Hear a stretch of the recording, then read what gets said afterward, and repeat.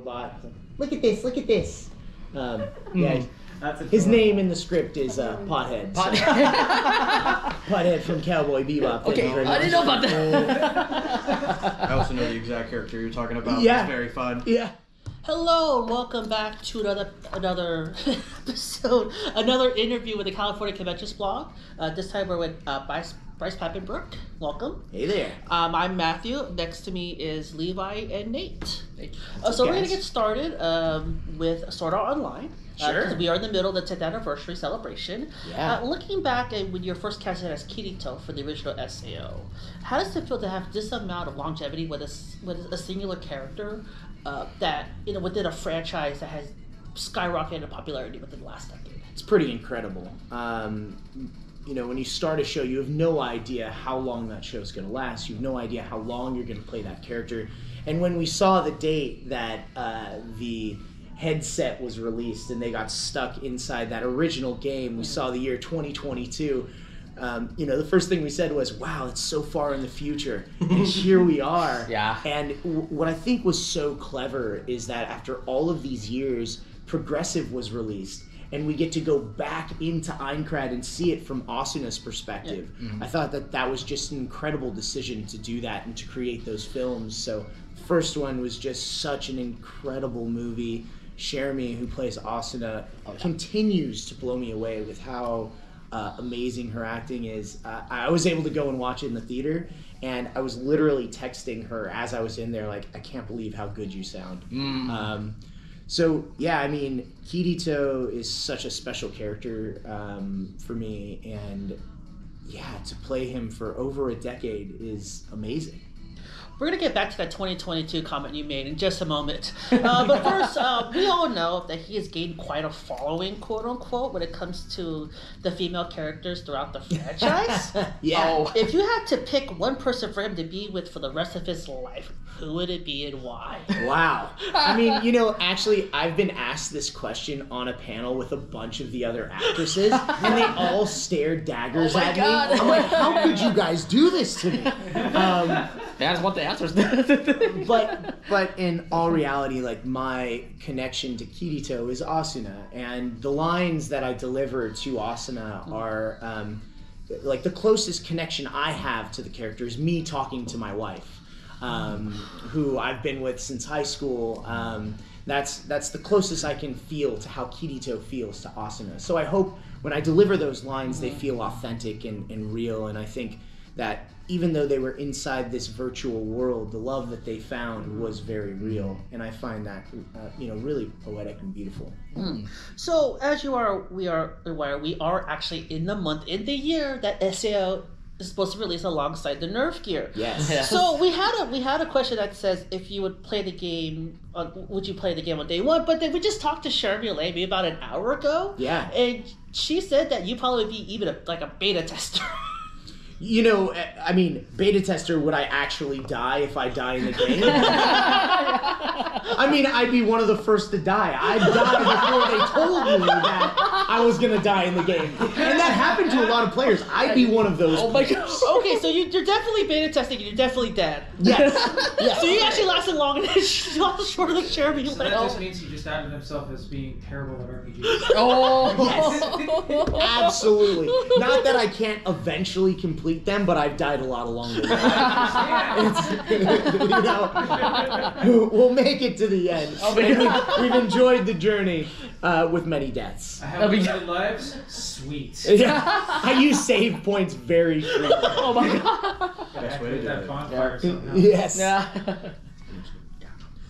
Cool. So when it comes to Inosuke from Demon Slayer, he is very different from the other Slayers. As his character was raised in the wild by boars. So how did that backstory change your approach to how you voiced the character? Well, I tried to bring that, like, feral nature to him. I tried to give him a lot of energy, and he's also pretty angry a lot of the time. You know, that, like, kind of ferocity comes through. So what I used to kind of connect with Inosuke, and where I found the voice actually is from coffee. Yeah, dark, disgusting coffee. Black tar in a cup. Yeah. Right? The kind that's so bitter it makes you angry. So in between every take, I actually have this just cup of death with me. I take a sip, and I'm just like, and that's Inosuke. Yeah, it works wonders. Awesome. So, as a follow-up, were you also as shocked as many of the fans were to find out how pretty Inosuke is? Absolutely. I was very curious why they cast me, and then I saw that moment. I'm like, now I know why. There it is. Actually, it was the two swords. That's what. I'm thinking the sword we want to. Okay, so you were the Ordinary Cell at Work franchise. Ordinary Cell? Yes, I was in Cells at Work. Yes. Yeah. So are you surprised that the show is accurate and relevant to today's climate? What do you mean? So how relevant the information is about, the fact that a lot of people are learning about the human body through this anime series, where it's like a lot of times like prior hand, like you had to go to like biology class, you had to go to like textbooks. I thought it was really clever to make a show like that, just like bringing all of those different cells to life. I thought that was awesome. I also didn't think that I would be such a big part of the show, because he just shows up in an OVA after season 1, and then I got a message like, oh, not only are you back, but you have a bunch of lines, and you're going to be singing the opening song in season 2. So I was part of the ensemble singing the song, and that was my first time being in an opening theme song for a show. Wow. Yeah, thought it was really, really fun to be able to do that. That is awesome. Yeah. Music artist Bryce Papenbrook. There it is. All right, so in the hit anime series Attack on Titan, you voiced the very famous protagonist Eren Jaeger. Yeah. So from his humble beginnings to himself being a Titan to what the heck is dealing with the final season right now. Yeah. How has voicing Eren been, knowing how he has such turbulent characteristics? Yeah, it's been incredible. Definitely a ride. I knew what I was getting into because I was a fan of the show before I was able to audition for it. And it just absolutely pulled me in. The story just has all these twists and turns, and I never guess them right. I actually don't know the ending. I haven't read the manga. I haven't been spoiled. The first time I'll get the script and say the lines for this final season will be right there in the moment. So for Eren, I really want to feel what he's feeling as I'm recording. So like season 1, he bites his hand. I bit my hand so hard I left bruises. Season 2, he's like more unhinged than ever before. I literally unhinged my jaw in the booth because I want that pain to come through. So you actually do whatever Eren does in script to say? As much as I can, or something that connects me with him in that moment. So yeah, this latest season I've done some of the craziest things I've ever done in the booth. And I'll share them after we're done with the show, because I have a feeling like the company would be like, please never do that again. I don't want them to tell me that, so I'm just going to wait until I'm done, and then it's like there's nothing they can do. Yeah, there you go. Bryce Papenbrook is an extremist. Well, I mean, I wasn't formally trained as an actor. I actually went to UCLA, studied political science and philosophy. So the way that I learned was in the moment and by feeling what my characters feel. So that that approach is just how I do it. Nice. So yeah, I think I want to get as close. I think every to voice them actor has their own ways of like trying to portray the same character that they're voicing. Exactly. Yeah. Yeah.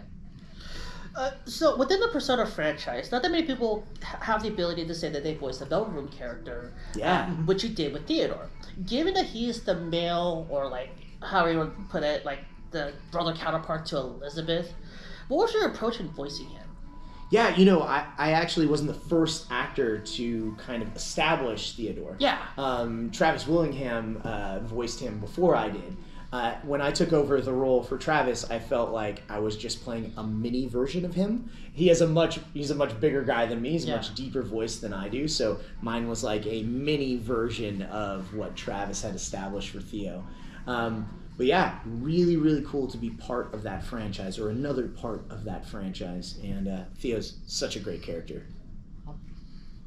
So, in the hit animated series Miraculous Ladybug, you voiced a particular black cat noir named Adrien Agresete, right? Adrien, yeah. Yeah. Adrien Agresete. Yeah, so the show... Wait, what? So the show... Is this a mashup with Rocky? Is that Okay, so the show has had its great moments, and currently we're in a very crazy season of Miraculous where we're without putting any spoilers, by the way, for everybody out there, things can go from the worst to say. Anything you could tell us about when it comes to season 5 of Miraculous that you can give us at the moment?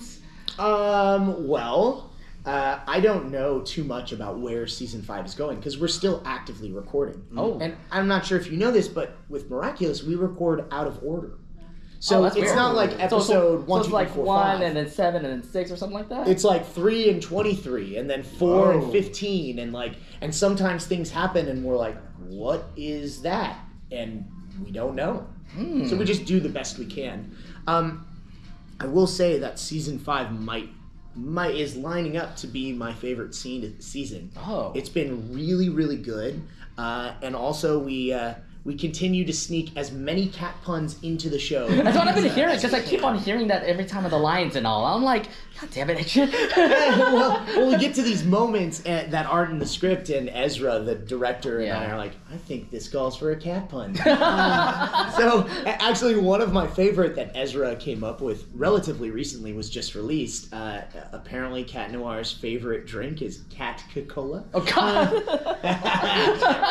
And I snuck in. I'm sorry for all the people who are like, they hate puns or something. Too bad. They're going in the show. You can't stop me. This way, you get to collectively cringe while we just sit here and Hey, no matter what, Miraculous is still a good show. That's what I'm saying.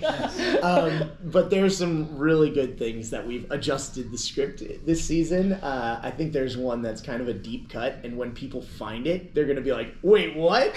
And it's going to go viral. So I'm hoping that made it into the show, and then someone discovers it. So it's going to be good when it gets out that's there. awesome. Follow up on the question. Were you anticipating any time throughout your time recording that Mariannete were going to confess to love to Adrien and vice versa? I hope they do. I ship the entire square. I know! I would love for them to end up together in like 15 years. Because I love my job. And I feel like you want to keep it that long, right? Just keep it going. Keep it going. Okay, Let cool. them get close and not figure it out. So the fans are just going to be waiting until that time will happen, right? There we go. Sorry, fans. you will keep building up to some point. Cool. So with so many iconic roles in your repertoire, how do you decide what you take, or do you just take as what comes at you? It's not my choice all the time. What I'm able to audition for. If I see something that I wouldn't want to play, I just won't read for something. Right. But it doesn't happen too often. The majority of roles that I'm able to audition for, like, I would be excited to take on and play. Of course, there's only so many hours in the day, but I've been really fortunate to be able to manage my time well, to accept everything that I'm able to accept. Wow. So yeah, I'm still very much auditioning, ongoing, and I tell people if you book 1 out of 100 auditions as a voice actor, you're doing extremely well. Sometimes what I book is higher than that, sometimes it's lower.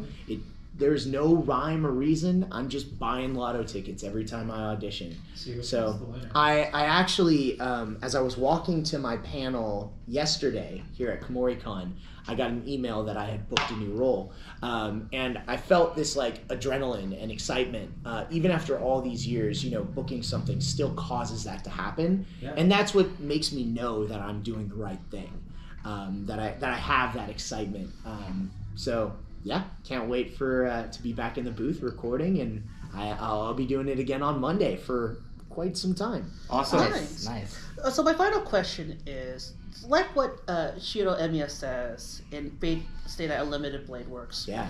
Do you believe that people die when they eat kills? It's a very astute observation that Shiro has made. You know what? It's actually not true when it comes to Shiro Emiya. Because he has a hard time dying. and I've been very fortunate to play a lot of characters that don't follow that methodology. Every once in a while, my characters die when they are killed, but not all the time. And I hope many of them continue to not die when they are killed.